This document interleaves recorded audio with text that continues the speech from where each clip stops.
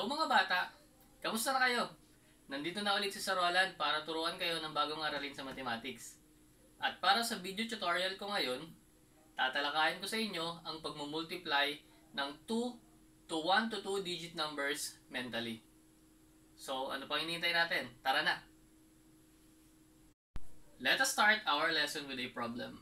We're going to analyze the problem carefully. Lael planted 3 rows of seedlings in pots. Each row had 12 seedlings. How many seedlings did she planted in all? So bago tayo tumungo sa pagsasagot ng ating suliranin, meron tayong mga guide questions na kailangan nating masagot. Una, what did Lael plant in pots? So Lael planted seedling in the pots. Next one, how many rows of seedlings are there? So there are 3 rows of seedlings. The next one is, how many seedlings do each row have? So, there are 12 seedlings in each row. And the fourth one is, what is asked in the problem? So, what is asked in the problem is the number of seedlings planted in all. In this type of problems, kaya natin siyang sagutin using our mental mathematics or sa pamamagitan lamang ng isip without writing it down in a piece of paper or kahit ano nating describe. So, there are 2 ways to mentally find the answer to the problem presented. So, let us study how to multiply numbers mentally. So, yung tuturo ko sa inyo ay dalawang pamamaraan upang makapag-multiply kayo mentally gamit lamang ang isip. The first one is by multiplying the numbers using the place value. This is how we're going to multiply the numbers using the place value. So, dito sa board, isinulat ko yung process ng multiplying our numbers using place value. Pero, in real life, you will not write it down. Kasi nga, sabi, you will multiply it mentally. Or lahat ng pagsasolve ay gagamitin nyo lamang ang inyong isip. So, for the first step, we're going to multiply mentally the multiplier by the 1. So, our multiplier is 3. So, we will multiply 3 by 2 sa ating isip. Since mababa pa naman siya, 3 times 2, kayang-kaya natin itong i-multiply. So, alam naman nating lahat na 3 times 2 equals 6.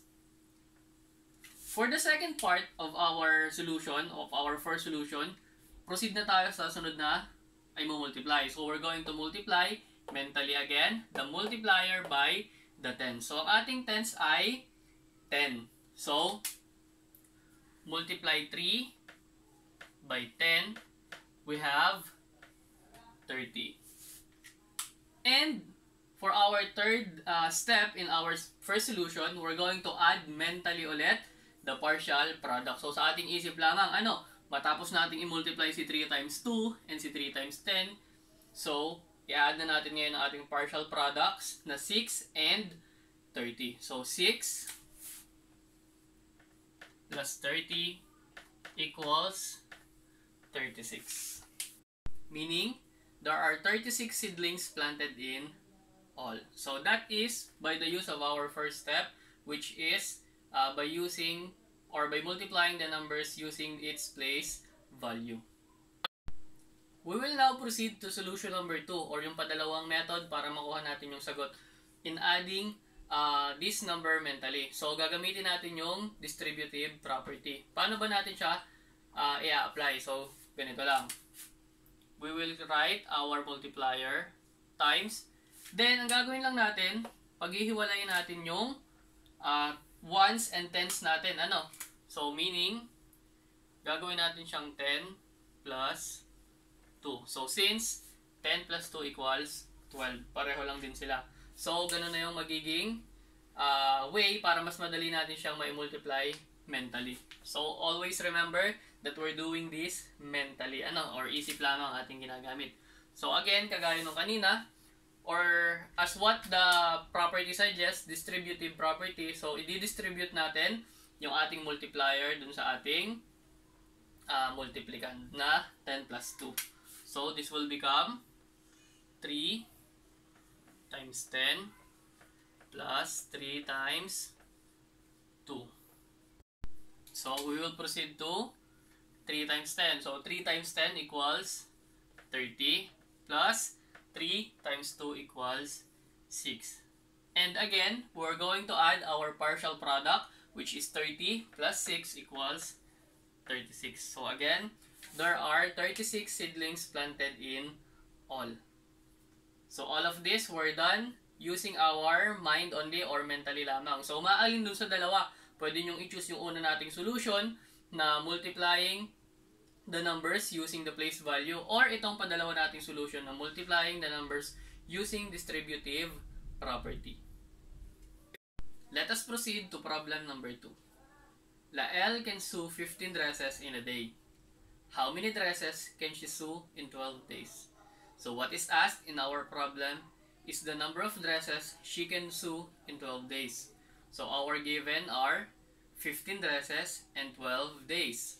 So this is how we're going to solve our problem. So ganito.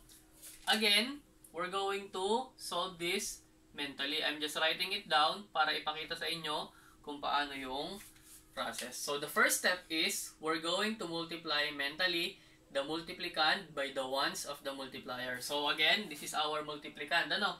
Yung ating 15. And the ones of our multiplier is 2. So as what step 1 suggested, yun daw ating multiplicand ay imumultiply natin sa ating ones, which is 2. So, mentally, ano kaya ang 15 times 2 or dalawang 15? So, we have 30. For the second step, we're going to multiply mentally the multiplicand by the tens of the multiplier.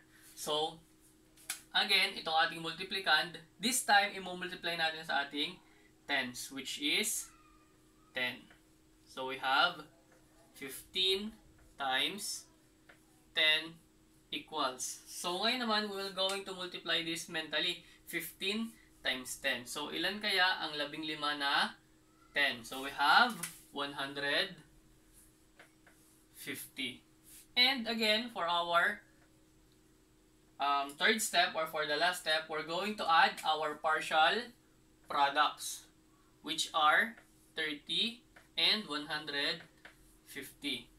Pagka na-add na natin ang 30 plus 150, mag-a-arrive na tayo sa ating final answer. So, let us do it. 30 plus 150 equals 180. Meaning, Lael can sew 180 dresses in 12 days. Kagaya ng nasabi ko sa mga nakaraan kong videos, okay lang na hindi mo solo ang multiplication table as long as alam mo yung paraan para makuha yung final answer. Dapat alam mo na pag sinabi nating multiplication, it is just repeated addition. Para sa portion ng video na ito, tuturuan ko kayo kung paano ba gamitin ang ating daliri sa pagmumultiply ng small numbers. So ito, honestly hanggang ngayon ginagamit ko ito kasi to double check kung tama ba yung aking sagot. So this finger math is only applicable from number 6 to 10. Paano ba ginagamit itong finger math na ituturo ko sa inyo? So, let's say for example, itong ating hindi liit is number 6, number 7, number 8, number 9, and number 10. Same as doon sa ating kabilang kamay. Number 6, number 7, number 8, number 9, and number 10. So, madali lang to. Ang gagawin mo lang, pagtatapatin mo lang yung numbers na pinagmumultiply, then we will count it by tens. And yung mga nasa upper finger na natitira is you're going to multiply, and i-add mo yung product niya doon sa tens natin sa ilalim. So, let me give you an example para mas madali nating maunawaan. So, let us say, multiply 9, yung ating point finger, and 7, yung ating ring finger. So, pagtatapatin nyo lang siya. And, ang count niya ulit ay for 9, 10, 20, 30, 40. And for dun sa ating 7, 50, 60. So, we have 60. And yung natitira sa taas ay 3 and 1. So, sabi ko kanina, you're going to multiply. So, 3 times 1 equals 3. Plus, yung 60 natin kanina is 63. So, 9 times 7 equals 63. So, mag-try pa tayo na iba pang number. Let us try 9 times 9. So, tatapatin natin yung dalawang 9. So, we have 10, 20, 30, 40, 50, 60, 70, 80. And yung natitira natin sa taas is 1 and 1. And 1 times 1 is 1. Plus 80 equals 81.